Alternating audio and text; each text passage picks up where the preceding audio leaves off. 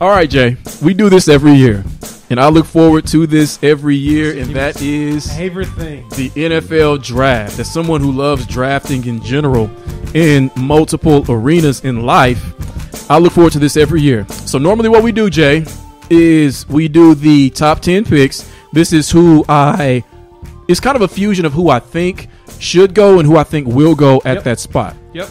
I think, and then we evaluate how close I get. Usually I only get like 2 to 3 right. Well, the good thing is you're guaranteed to get at least 2 right. I am. I got 2 freebies. Yeah, 2 freebies this year. Yeah. Well, actually, you may have more than that. Maybe. I'm thinking about it. We'll see. Down the list. I see a couple of no-brainers in my opinion. I'll get to those. So, Jay, what I'm going to do is I'm going to give you my top 10 picks, starting with the first pick, the Jacksonville Jaguars, and then I want to get your thoughts and opinions on that pick, or if you think they should go in a different direction.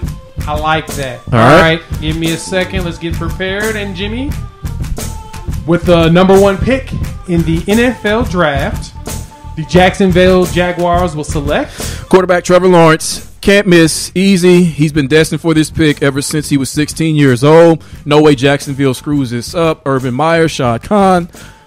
I can only think of one franchise who would screw this up, and I'll give you a hint. They play in Michigan. Next. Wow. That's wrong. we would love to. Why would you say that, Jay? That's wrong. That's mean. We love Detroit around here. I believe this. That was. Hey, Ma. That was cold-bleeded, man. Cold-bleeded. All right. With the number 2 pick in the NFL draft, the New York Jets will select Zach Wilson, quarterback, BYU. And here's the reason why. Forget what he does on the field. Well, it actually is to do with what he does on the field. It's his play style. He has a very exciting play style. Gunslinger, maverick, throwing from odd angles, scrambling. Just an exciting quarterback to watch. And with the team with uniforms as boring as the Jets, you need a quarterback like this to reboot your franchise, not just in terms of on the football field, but in terms of marketing, in terms of interest. They get Zach Wilson, they're probably going to be on television at least 2 times more than they were last year. He makes them watchable. So Sam Darnold 2.0 is what you're saying? No, Sam Darnold did not play like this guy. And I like Sam Darnold, but he did not play like this guy. And there's been a lot of people showing videos of him in the comps. They play a similar type of gunslinger type of football. Zach Wilson is a cooler name, and that's not true. They're all wrong. They're all wrong? Yeah. They're all wrong. Zach Wilson is the guy. I'm going to say this. If the Jets were smart, take Justin Fields. Yes. They're not gonna. You're right. So, with the number 3 pick in the NFL draft, the San Francisco 49ers will select quarterback Trey Lance out of North Dakota State. When you give up 3 first-round picks to move up into this spot, you're drafting transcendence. You're looking for who's got a Hall of Fame level ceiling. He's one of the 2, in my opinion. The other is Justin Fields, who has that. He's got Colin Kaepernick level feet, who this franchise is very familiar with, and he's got a Patrick Mahomes level arm. And that is who I see. I see Mahomes more than Kaepernick when I watch him play, just in how he throws the ball, when he throws the ball.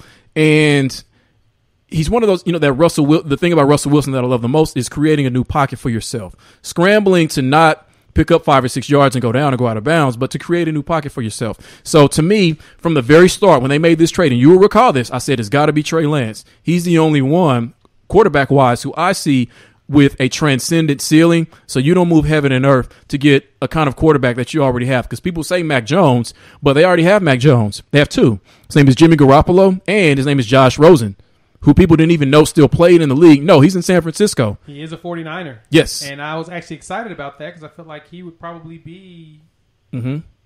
Yeah. Yeah.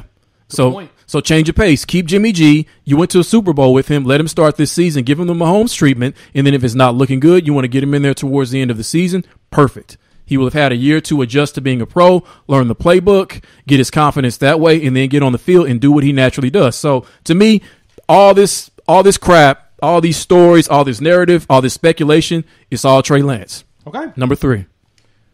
With the 4th pick in the NFL draft, the Atlanta Falcons select tight end Kyle Pitts of Florida. Transcendent as well at the tight end position. They say he's one of the best receivers in the draft, stuck in a tight end's body. it's got to be Kyle Pitts because, and there's another reason why, they're looking to move off of Julio Jones with his contract at his age because you have Calvin Ridley who's already ready to go and really in most respects is the number one receiver of that team. So Julio is expendable. And you could probably, kind of sucker a franchise into, I go back to Detroit. I hate to do that because I really do like the Lions because I'm a huge Barry Sanders fan, but you can probably trade Julio Jones and get some draft capital or get some players to a team like Detroit who really is in desperate need of a number one receiver. Because the one they had, Kenny Golladay, is a New York Giant now. So Kyle Pitts, you're in a position, yes, they're fielding calls for this, but you have the opportunity to get a transcendent talent at the tight end position, something that we don't hardly ever see. Tight ends never go this high in the draft. I think the last highest was Vernon Davis, number 6 of the 49ers, and that was, 12 years ago, roughly, give or take? Yep. So go generational talent, go Kyle Pitts. You didn't have to do anything to get up to this spot like San Francisco did. He's the pick. So what you're saying is that they're going to continue to ride with Matt Ryan. Yes. Knowing goodwill, he might have 1 or 2 seasons left, and you're going to start looking at the future. And Yep. the draft next year with quarterbacks isn't very good. Yep. And you can think he still's putting up 4,000-yard seasons, 10 straight, and you can thank Breeze and Brady for increasing the life of quarterbacks into their early 40s. So they're going to end up in the top 5 pick again next year. Okay, thank you. Probably. Number 5 with the 5th pick in the NFL draft, the Cincinnati Bengals will select tackle Penei Sewell of Oregon. Why? Because you saw what happened to your quarterback when you didn't protect him the way that you should. And you've also seen the life and times of Andrew Luck, who is a fantastic quarterback, just like Burrow was coming out of LSU. And they didn't decide to get an offensive line until after he retired. Yeah. So Cincy has enough sense not to do that. Cincy has enough sense enough to. Okay. Cincy enough not to do that. So they're going to protect him. Penei Sewell. Penei Sewell is a smart pick. All right, with the number 6 pick in the NFL draft, the Miami Dolphins are going to select wide receiver Jamar Chase out of. Where is he? LSU? Yes, right. He didn't play this year. We've seen him up close. They say he's the best receiver in the draft, and they want Tua to have no excuses whatsoever so that when they move off of him, they will know that they gave him another full season. All these weapons. We get Will Fuller in free agency. They got a running back, too. I cannot think of who that was, but it's a pretty good running back. We have our coaching staff. We got a good defense. Brian Flores is turning into a superstar. So if we don't get to the playoffs again, it's going to be all to his fault. We're going to move off of him, and then we're going to bring in another quarterback. So having Jamar Chase helps them with that narrative. Jamar Chase with Devontae Parker and Malcolm Brown is a running back that they. Malcolm Brown, yeah, he's solid running back. They've got. And their tight end, Mike Gesicki, I believe he's a Pro Bowler. He's good. He's a real good player. Yeah, that's true. He was really great for my family. So no excuses for Tua. Oh man, so you really think they're going to move off of Tua quickly? If they give him all these weapons and he looks like he did last year, if he doesn't make a decent enough leap, yes, they will move off of him. They thought about doing it this year. Honestly, they didn't because obviously if they were planning to, they would have stayed at 3 and not traded with San Francisco. That's a good point.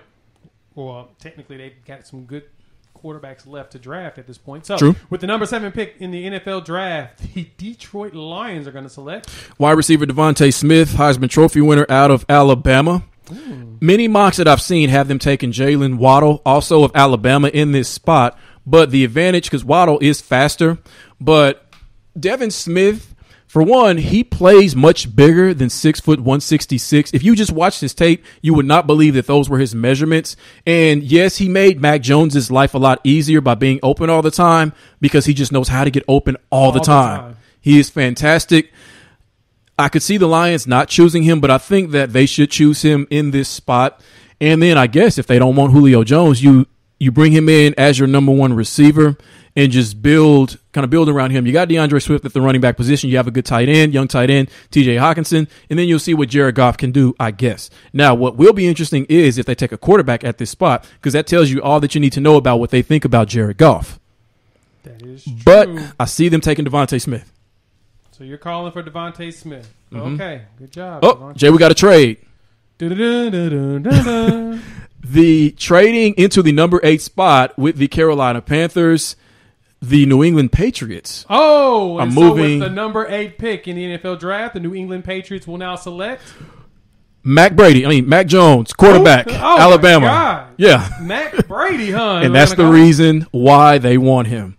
obviously Josh McDaniels saw how much success he could have with a quarterback of this mold, traditional pocket passer from a big-time program, had a better career than Tom Brady had, but someone who a lot of what their packages were, he can easily fit right into.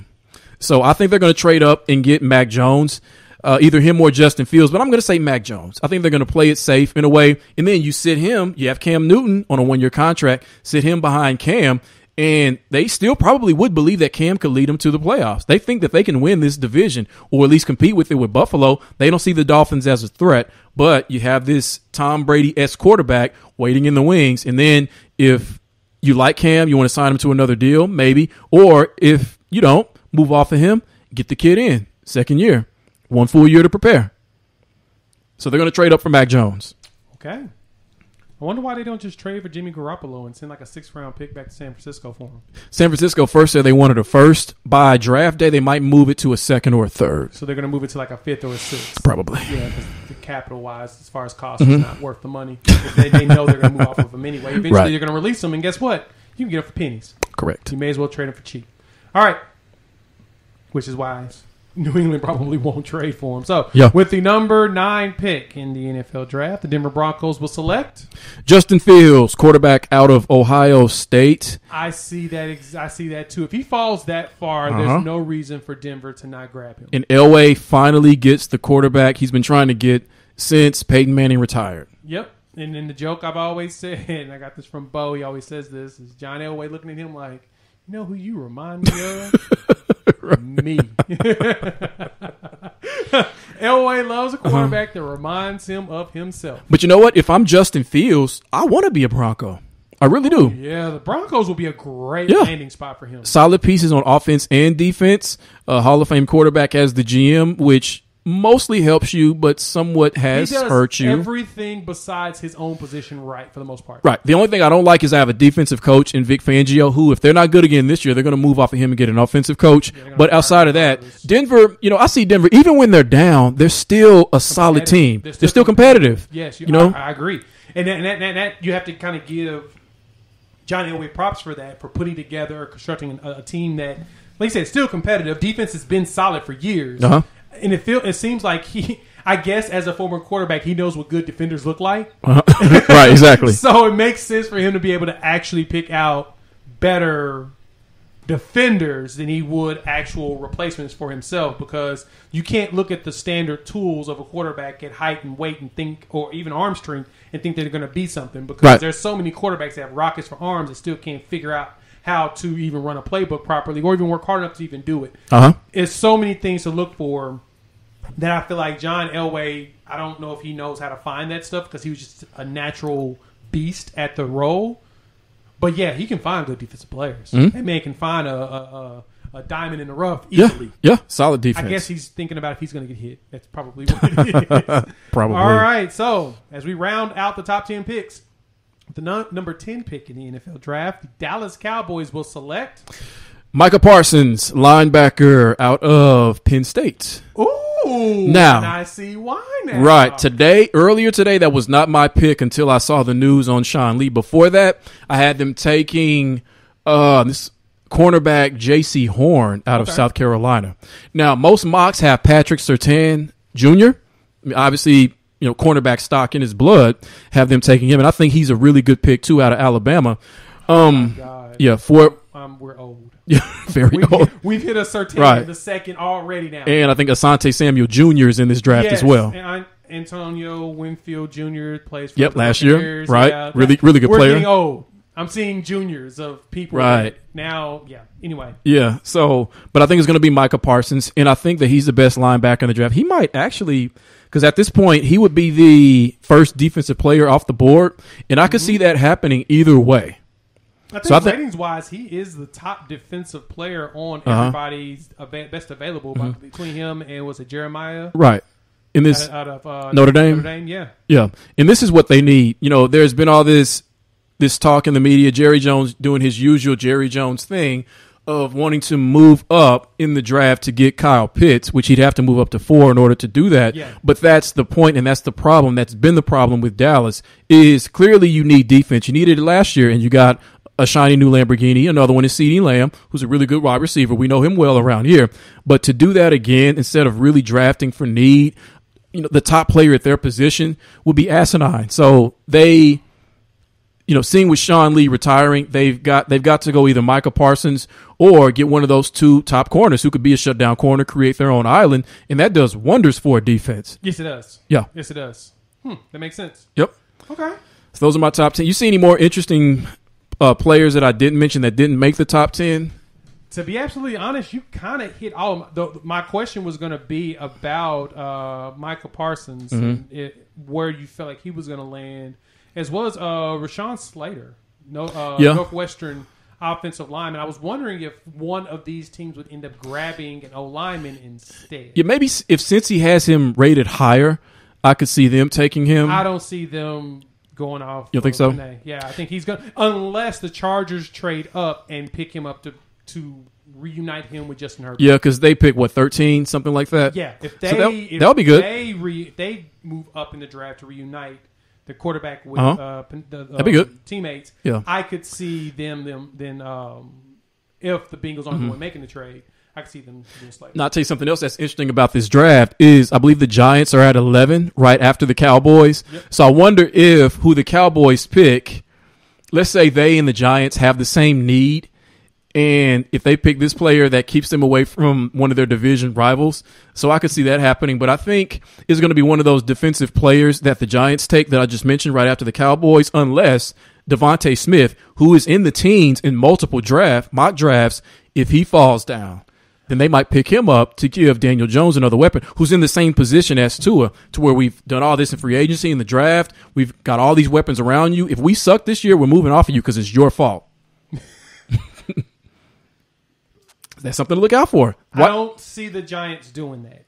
And it's only one reason why they won't move off their quarterback. We talked about this a few episodes back, and we talked about this numerous times. Okay.